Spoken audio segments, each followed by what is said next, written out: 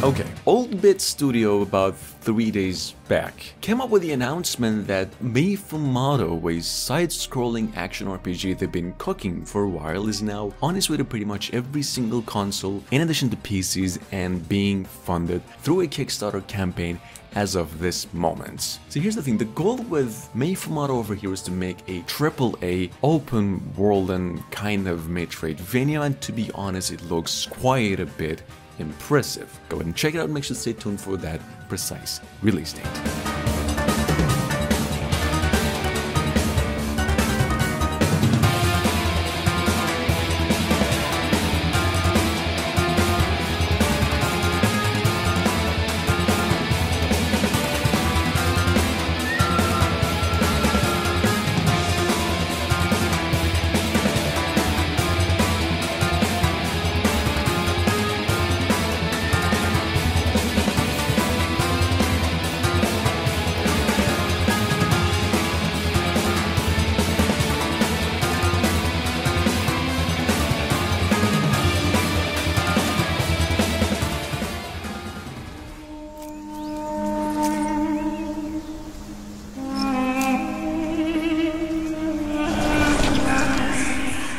I know for a fact there's at least a few of you here that have been patiently waiting to hear more about Mandragora, in which case you might be interested to know folks at the team just announced that the game is coming to basically all consoles and PCs upon release. When? They didn't say, but apparently late 2022. Now, Mandragora is an upcoming side-scrolling action RPG, for those of you new, pretty much what they call nowadays a Soulsvania. Check it out, just make sure to stay tuned for that precise release date.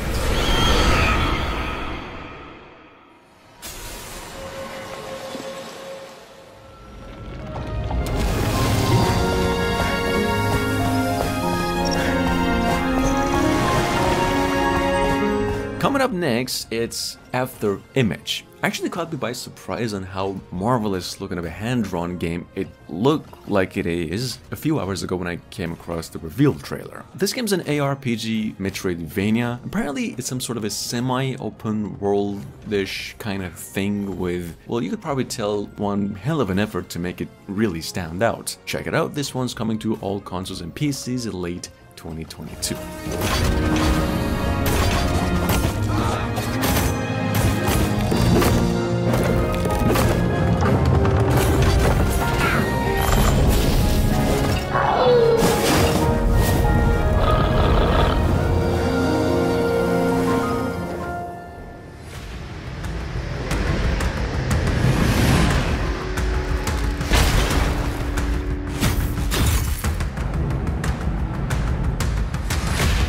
Now, we have Anno Mutationem, which is at the moment one of the longest awaited Metroidvania games in the making and one of the top 3 most visually stunning platformers, so to speak, pixel art games of the past few years. Well, here, this game is now finally coming to PCs and the PlayStation consoles as well, only come March 17th. Check it out.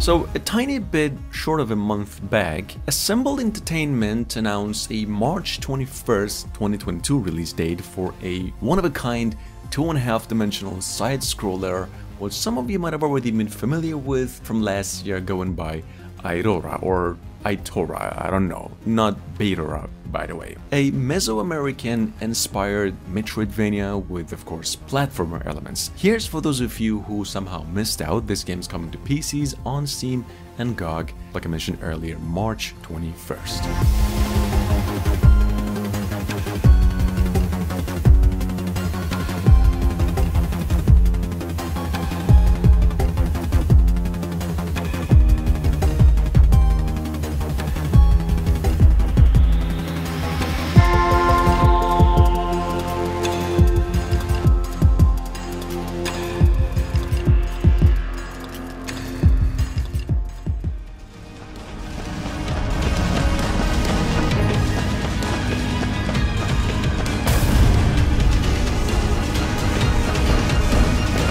But this is insane. Natsume Atari just released almost 30 minutes of gameplay preview of Yuden Chronicles Rising, a town-building action RPG. Well, you know, at the same time, one of the AAA Metroidvania platformers in development since last year. See, Yuden Chronicles Rising is due out for the PlayStation and Xbox consoles in addition to the Nintendo Switch and the PCs as well.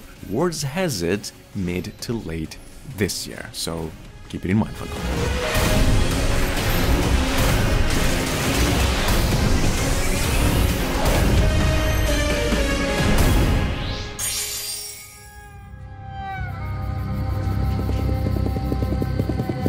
Our sins will catch up with us. You gotta admit, it's been quite a while, but the folks behind Salt and Sacrifice came up with the news no more than a few hours back. They're gonna be holding a beta test period for Salt and Sacrifice since March 18th this year to March 21st, only on the PlayStation consoles for some reason. Anyway, Salt and Sacrifice is a 2D Souls, like actually one of the Soulsvania games in this list, and it's eventually landing on PCs as well on May 10th. Check it out.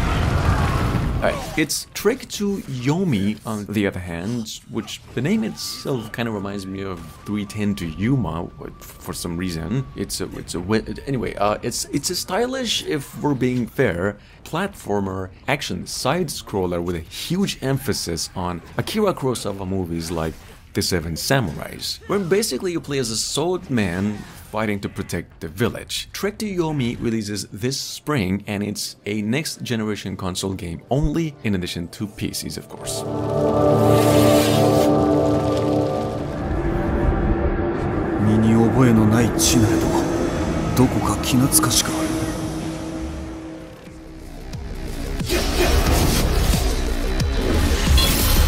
We have Darklight, a science fiction-based action platformer, and pretty much in the same line of the Souls games in this genre. Well, here's the good news. Darklight is now available on Steam through early access for about $15, with a mostly positive review score as well, so check it out. The full game is also rumored to be coming out later this year.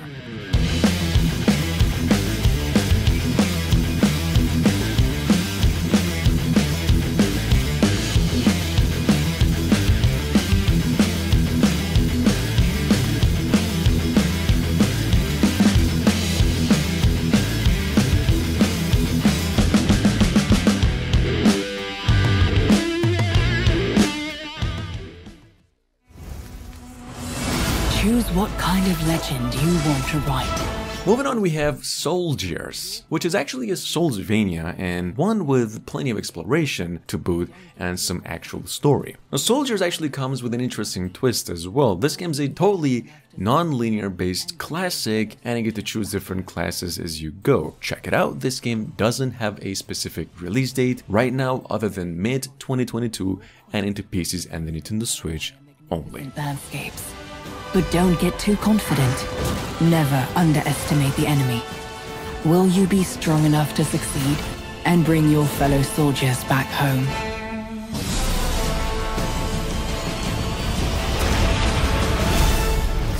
Soldiers.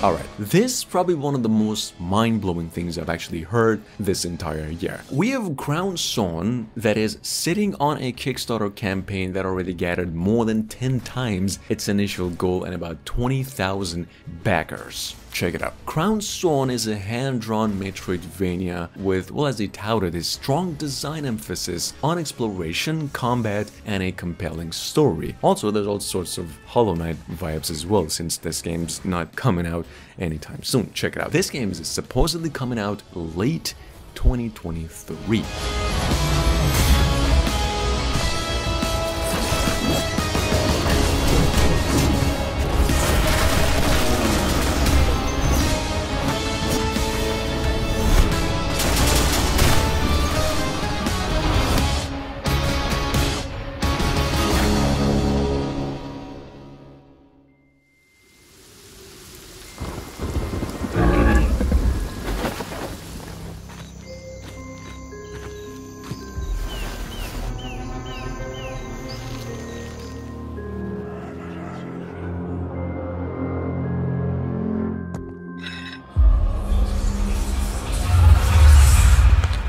Coming up behind that, we have another project out of a Kickstarter campaign called Solomon's Demons, which is no joke. Don't even mess with the Solomon's Demons if you know what I mean. This game is also an old school 2D action RPG with an open world vibe to it, and it's looking hella smooth. Here, this one's planned to be released on Steam as well as all major consoles come late 2023 as well. Check it out, and if you like, you can also visit their Kickstarter campaign.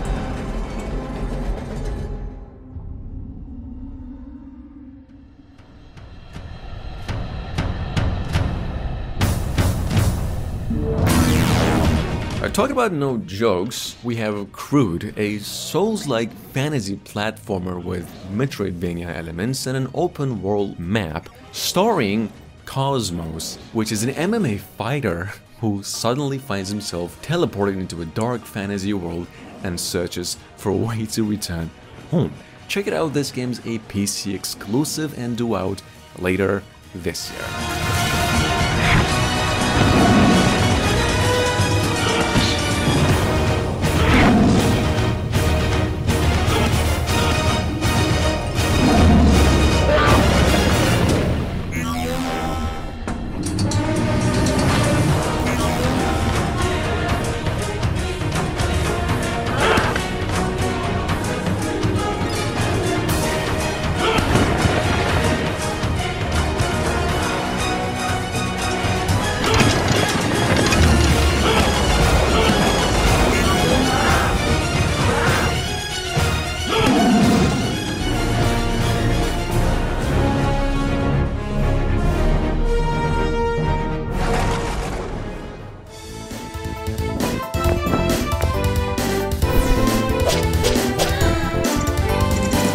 Oh, for those of you who actually been waiting on Plague Huntress, the one and only self-described by the two-man creators as an action exploration focused 90s inspired classic Metroidvania project. Well, here's the thing, this game is still in development, and because it's a two-man job, it's taken a bit longer than you might have expected. It's not cancelled, so to speak, and probably due out late 2022 up to early next year.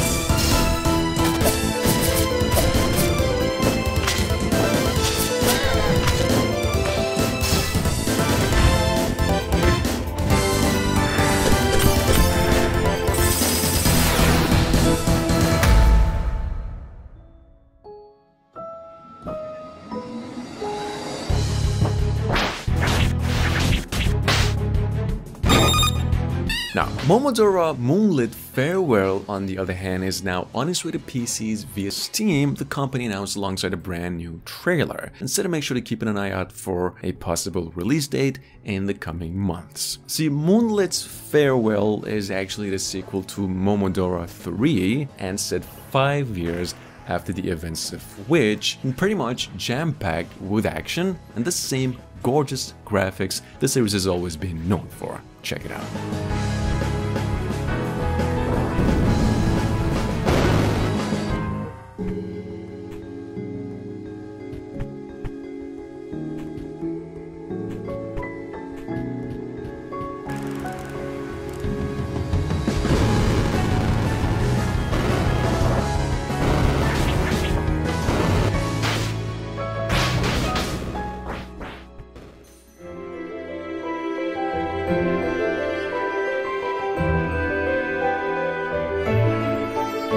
On the other hand, it's The Glimmer and Mirror. Actually, one less story-rich action game in this list and a shooting game. Well, actually there's no need of a demonstration over here with this one. You can actually play this game on Steam through a free playable demo, and the full game's set to be coming out mid to late this year. Check it out.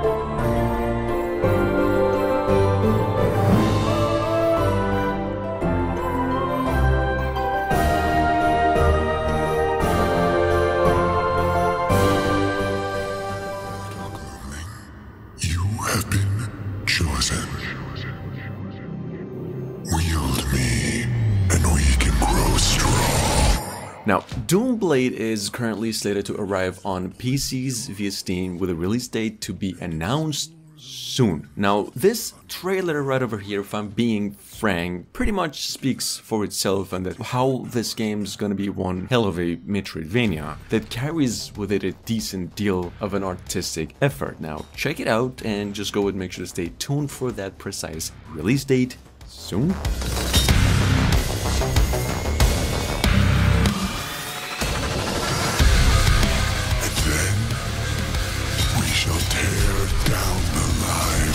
All who defied me.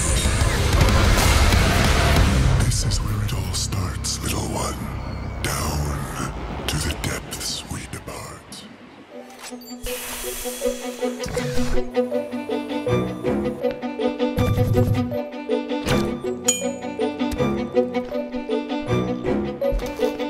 We have Transmute, on the other hand, one of the Metroidvania games I've actually been waiting for ages to hear more about, and so to speak, now actually coming to PCs on Steam in about a few months from now. See, if we're talking classics, Transmute over here easily takes the cake, as it also takes inspiration not only from the Metroid games, but the Contra, Castlevania, and a lot more. Check it out in case you have missed it.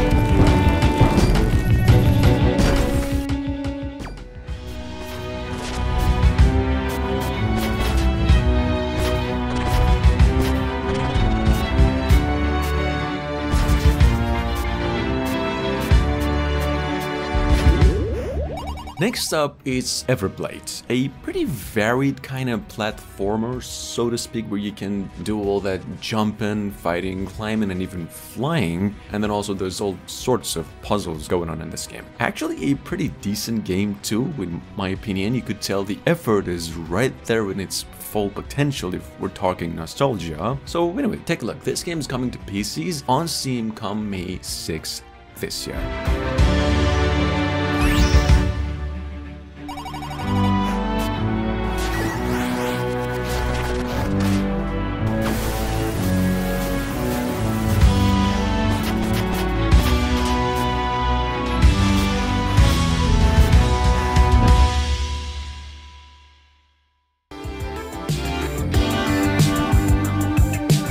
Last but not least is Lords of Exile, one last 8-bit side-scrolling platformer in which you play as a knight seeking revenge. Now this gives a combination of classic retro mechanics and a linear level design in an 8, much in the same vein as the old Castlevania games from all the way back 40 years ago. Check it out, it's actually coming to PCs in about a few months from now we hear.